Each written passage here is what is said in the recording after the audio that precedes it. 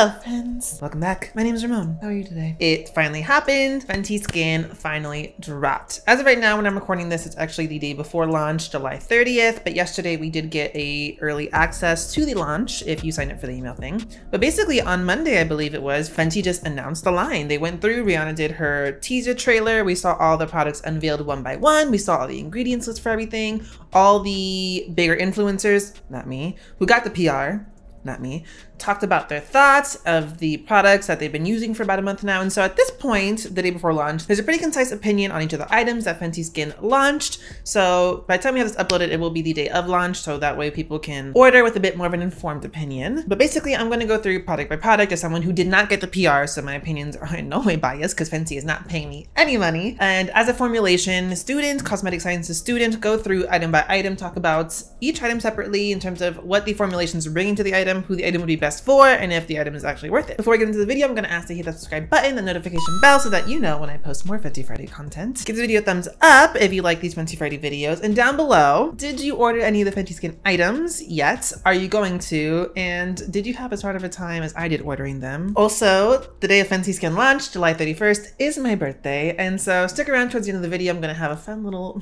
birthday surprise. Basically, just kind of giving a little bit of a breakdown of the line and launch overall before I get into each individual product. Fenty Skin launched. There's 3 products: the cleanser, the fat water, and the sunscreen moisturizer. It's a very basic, decently well-rounded line. Rihanna in no way reinvented the wheel, but what she did, in my opinion, was she introduced a very basic, very well-rounded skincare line, mainly a morning routine for a really wide audience. The hope, honestly, is that people that are hyped for Fenty Skin are going to be introduced to these products, be able to be introduced to really great product formulations, really great ingredients for skin health, daily sunscreen use. The line in itself is kind of designated for a more in the middle skin type, but depending on what your actual skin type is, you can tailor the launch to fit your skin's needs as well. Something that Susan Yara pointed out in her Fenty Skin video was that the people that are getting introduced to this line, especially Rihanna's target demographic, which is like teens, early 20s, are doing a lot better than we were back in the day. Because back in our day, it was Noxzema, it was Clean and Clear, it was the Clinique 3-step system, and so here Rihanna is launching this really great line of products at a semi-affordable price point. We'll get to that, but it's all around a really great launch. If you watch my other Fenty Skin videos, you know that I was hoping for the most with this launch, but in retrospect, looking back at things, I'm actually happier that she didn't do what I wanted her to do. This line is very approachable. Anyone can jump into this line without fear of their skin being compromised or reacting negatively to the ingredients in the products for the most part. And it's overall just a really, really safe and sound skincare routine to start with. Still want to see more from the line though. I took notes on each of the products. We're going to break down what they are, the ingredients, and the overall bottom line for each one. At this point, people have released their Fenty Skin videos talking about their month-long usage of the products. I'm coming at this as someone who hasn't touched these at all. I'm just looking at the overall formulation of each product, what people have said overall to kind of tailor what each product would be good for skin type wise, and then my overall thoughts on each item as someone who has not touched them yet. I have ordered them though. So Total Cleanser is the first item from the list. It's a semi-gentle, really nourishing, non-stripping cleanser that technically lathers as opposed to foams. On the Fenty Skin website, she distinctly says makeup wipes canceled. And in that regard, she's claiming that the cleanser itself is going to be able to break down most, if not all, of long-wear makeup, oil, dirt on the skin, and cleanse it away in a very gentle manner. It doesn't foam, it lathers due to the surfactants that they use in the cleanser, which are mostly coconut-based. But Rihanna herself emphasized that the first step in having really great quality skin is proper cleansing. And so with that, she wanted a cleanser that wouldn't be too stripping, that would still nourish her skin, but have the surfactants necessary to cleanse the skin and get the pores clean. It also claims that it'll control shine throughout the day, which it's a big claim for a cleanser. Ingredients list, and some of these ingredients are going to be present in a lot of the products. Every time an ingredient pops up, I'll kind of mention it more thoroughly the first time I see it, and then as we see it again in other products, I'll just kind of briefly touch on what the actual ingredient does. But acerola, aka Barbados cherry, is a primary ingredient that's featured in a lot of these products, and basically it's just a very antioxidant and vitamin C rich ingredient. You have ginkgo biloba, which helps to control oil production, and that paired with the green tea that's in there also helps to provide some antioxidants and soothing properties to the skin as well. You also have quince and fig, which in themselves offer really great skin conditioning and humectant properties. And then some other ingredients they don't necessarily call out on the actual product description, but are in the ingredients list are tocopherol acetate, butadiene glycol, and caprylyl glycol, which are both humectants. Tocopherol acetate is another antioxidant. So basically you have a very humectant rich, very gentle, very non-stripping, antioxidant rich, soothing cleanser. In terms of the makeup removing properties, I'm not entirely sure. Seeing other people's videos, they basically recommend Go in once, use the Total Cleanser as you would a balm cleanser, put some in your hand, massage that onto a dry face to kind of break down makeup. Go in and start introducing water to make that into a little bit more of a lather to break down the makeup, the sunscreen, the dirt, the impurities. rinse that off, go in and do another cleanse now on your clean skin. There's no way this is gonna cleanse your skin, remove makeup all in one go. You will have to do a double cleanse. Once I get the products in, I will do a demo of that, see how it breaks down a full coverage, water resistance, sweat resistance, long wear Fenty Beauty Beat, but I'm not saying it won't. Most of the Fenty Skin people that have gotten it says it actually does do well to remove most of that stuff, with the exception of like really hardcore waterproof makeup. But basically she went through and created a really gentle cleanser that wasn't going to compromise, but instead nourish and provide protection for a skin barrier. So it's gonna cleanse your skin without leaving you really dry and stripped, and make sure that you have nice moisture retention in your skin that you need. And so next is the fat water. And this is the one that everyone's kind of the most excited about. The one that most people hyped up that I've seen so far. Also has the most uproar about the ingredients list, but we'll get to that. Basically for the fat water, it says it's going to refine your pore texture, reduce your dark spots, even out your skin tone, and it's a 2-in-1 toner plus serum, which equals in essence in my head. We'll get to that. They also claim that through repeated use, you are reducing oil production and the appearance of pores, refining skin texture, and brightening the complexion,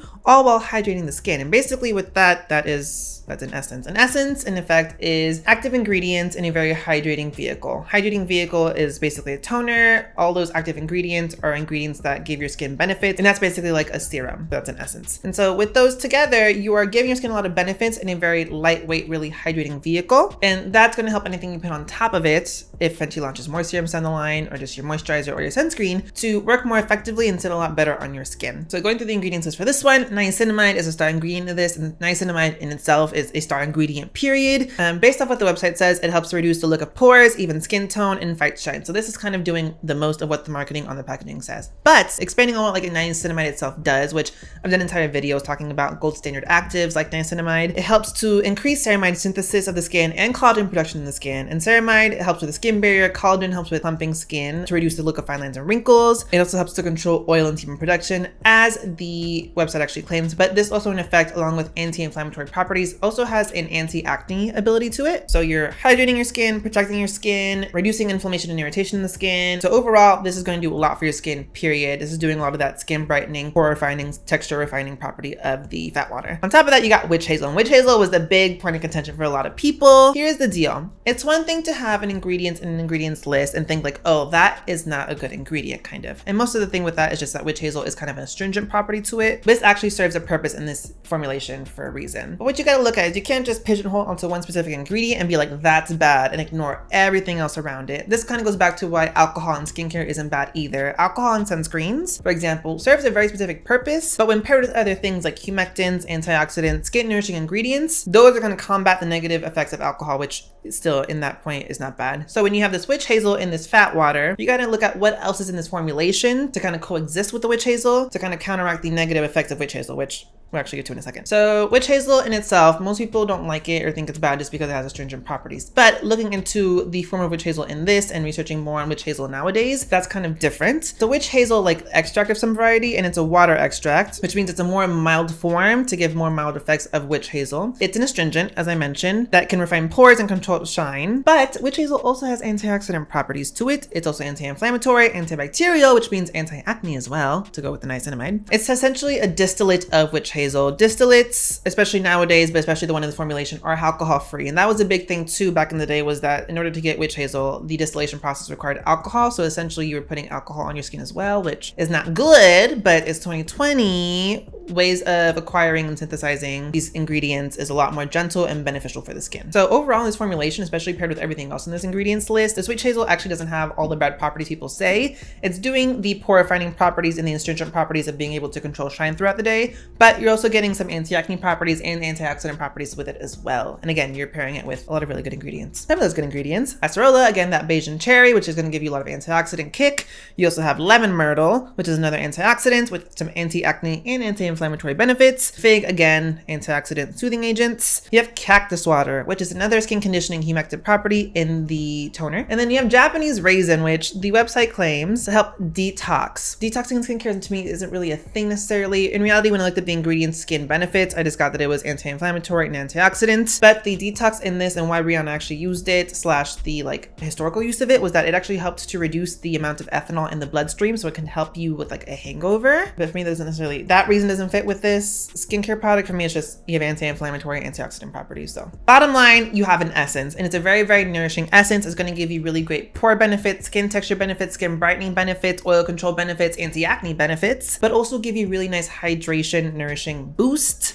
It's going to be really nice for your skin. Most of the benefits for this are really great for normal to oily skin types, especially more acne prone. But if you have more dry skin, layering this up a little bit, kind of in the Korean 7 skin method where you layer 7 skins or toners on top of each other in really light layers to build up hydration underneath the moisturizer is going to benefit you as well. Ignore the astringent benefits of the witch hazel because they're coupled with a lot of other humectant skin conditioning ingredients. Depending on how you use this, it'll be good for every skin type. And me being more oily, acne prone, I'm actually really excited to try this. Niacinamide is a really great ingredient. My skin benefits really well from it. Anytime I take it out of my skin routine, I notice my pore texture, my congestion gets a lot worse. So this is what I'm most excited to try. And last on the list is going to be the Hydra Vizor, that moisturizing SPF/SPF moisturizer, however you want to see it. This is the one that I have the most thoughts of personally, but let's get into the claims. Fenty Skin itself says that it offers light as air hydration, invisible sun protection.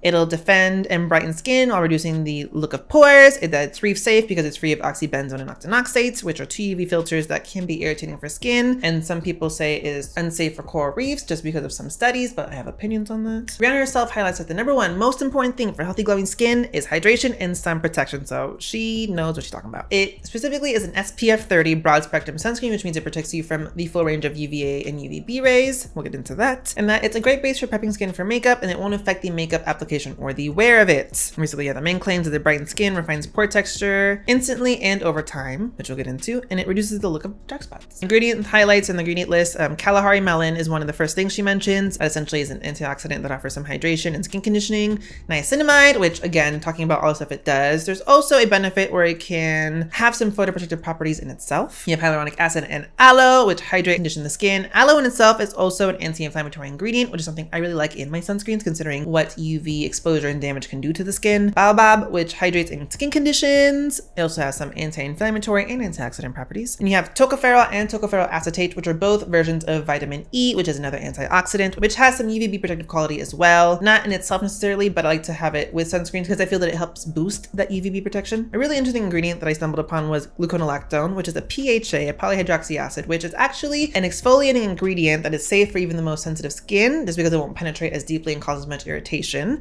So that is going to help with some of that smoothing, brightening that the sunscreen talks about, but it also doesn't cause any sun sensitivity. So it's actually good to have in a sunscreen. And also it in itself is a humectant. So it helps to, again, pull moisture, draw moisture to the surface of the skin to really plump and hydrate your skin. Beyond that, you also have things like glycerin, safflower oleosomes, hyaluronic acid, butylene glycol. All of those are really great humectants to have to really hydrate and plump up the skin.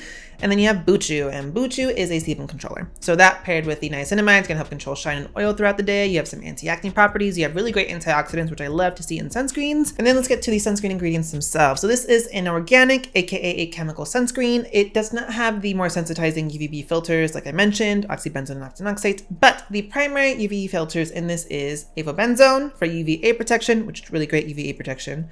And then you have homosalate and octosalate for the UVB protection. Here's the deal with those. Those are either very weak or very unphotostable UV filters. Even though they have the antioxidants to help bump and boost the photoeffective properties of them, I still don't necessarily feel like that's the best necessarily, especially because I don't have an ingredient specifically in this, which has the explicit property of stabilizing the UV filters. That, and it's also only an SPF 30, which I expect more out of mineral or inorganic sunscreens. With organic sunscreens, you have the capability of really bumping up the UV protection, so you get higher SPF values. And I don't know why that's not the situation with this. It's a little bit odd to me.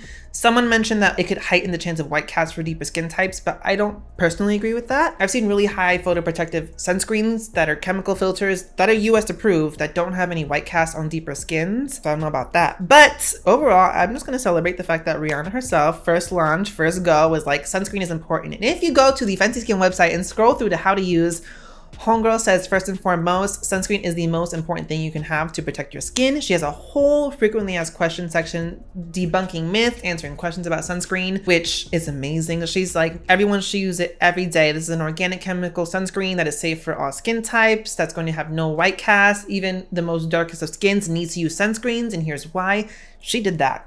And that in itself is something I have to celebrate. The sunscreen itself overall, it offers really great protection. It has really nice formulation to it. The UV filters aren't my favorites. but they're not going to sensitize. And that being said, it just goes to really reinforce you need to apply the proper amount, roughly a quarter teaspoon for your face, your ears, and your neck to get the photo protection that is on the container. But on top of that, it's going to also stress, like she says in the thing as well, that you need to really reapply to maintain that protection throughout the day, especially if you're being exposed to high amounts of UV. We have the niacinamide and the gluconolactone to really help to resurface, brighten, and refine the texture of your skin, the antioxidants and all the other stuff to help nourish and soothe and repair the skin as well. And you have the buchu as well, the niacinamide again, to help kind of control sebum production and help to prevent any acne and breakouts. So overall, I'm like actually really into this. The only thing I'm not a big fan of is the price point, which I'll get to in a second. So overall, the main points of this was that Rihanna really did this and created this line specifically with dark skin, black skin, brown skin in mind. First and foremost, the ingredients in this are going to be great for protecting those skin types, for really refining the texture, brightening up the skin types, giving you the most bang for your buck, essentially. She sought to have gender inclusivity in this, saying that skincare is for everyone. This is for men and for women. Like, men cannot be crusty, like wash your faces, put on sunscreen. Everything that she has is beard friendly, it's brown skin friendly, it's everyone friendly, which I have to celebrate. She really wanted to create a really nice sensorial experience overall. So there is fragrance, there is dyes. I'm someone who I personally like fragrance in this. If you have really, really sensitive skin types, I would say avoid fragrance as much as you can, but don't necessarily discount this. Because again, look at what else is in the formulations. Look at what else she's pairing them with. If you don't like fragrance, it's all on you. I'm gonna be using this as someone who I actually really like and appreciate the sensory of having fragrance in my skincare. The main points I'm not happy with though is I still think the price point for some of the things is a little bit high. The cleanser, it's great. I really wish it would have been a second cleanse. I'm gonna try this out though as a double cleanser in itself, see what happens. The fat water, actually that's the most decently priced item. I've seen essences that I use regularly go up into like the $30, $40 range. So I'm not pressed about that. But then the sunscreen, it's $35 for only 50 ml. And when you factor in how much you want to wear to get full protection and then reapplication throughout the day, I'm a little bit worried about what that's going to look like in terms of usage. I'm expecting maybe a 6-week to 8-week time frame on one little thing. That, and if you noticed, she really did that when it came to packaging. She wanted really eco-earth friendly packaging. So the component for the sunscreen, the inside actually comes out. So you just replace the actual SPF part of it. That's still $30 regardless. So that's more on the luxury end of it. For me, sunscreen needs to be more readily accessible to the most amount of people. So I don't firmly recommend luxury sunscreens like this, but if it's going to get you to wear sunscreen, get it. Just because I'm going to celebrate again that Rihanna really reinforced and is really pressing for the fact that everyone should wear sunscreen every day, no matter what. And she goes on to stress that you also have to factor in the fact that sunscreen is going to help protect you and minimize the look of hyperpigmentation and darkness in the skin, dark spots in the skin, I mean, help to support the benefits of skin brightening that like the niacinamide and all those things have in the skincare. Sunscreen for me is like a save as button for fixing skin problems. Overall, and just with the implication that she had to make this for US audiences, I can't be upset about the sunscreen filters. I wish there was a higher SPF value, but overall what she did with it was great. It's the most diverse sunscreen she could have come out with. For people that are pressed that it wasn't a mineral sunscreen, if you are pressed about that, understand there is a privilege to being able to say, I only exclusively use mineral sunscreens and not have an issue with mineral sunscreens having a white cast on you, not being readily available in your skin color. That's a privilege. She came out with like organic sunscreen because that would be the most universally acceptable for all skin types. And then I have to celebrate. That being said, if Fenty Skin were to come out with a very wide range of shades of mineral sunscreens that are tinted, I'd be very interested in that. So with that, yeah, that's my thoughts on the Fenty Skin launch. It is ordered. It was a hassle to order it, trust me, but I have it. And on top of that, I actually ordered double sets just because, again, July 31st, today is my birthday, and I figured why not else than give someone else a birthday present. There's more info coming on the giveaway just because I've never done one and I don't know exactly how to do one, so I'll figure that out by the time this is uploaded. But head down to my Instagram at @GlowByRamon for further details on the giveaway. But yeah, thanks for watching, guys. Let me know down below again. Did you order it? What are you most excited about? What are your thoughts on the launch still? Once you break down the ingredients, subscribe, hit the notification bell so that you know when I post more Fenty Fridays. And yeah, thanks for watching, guys.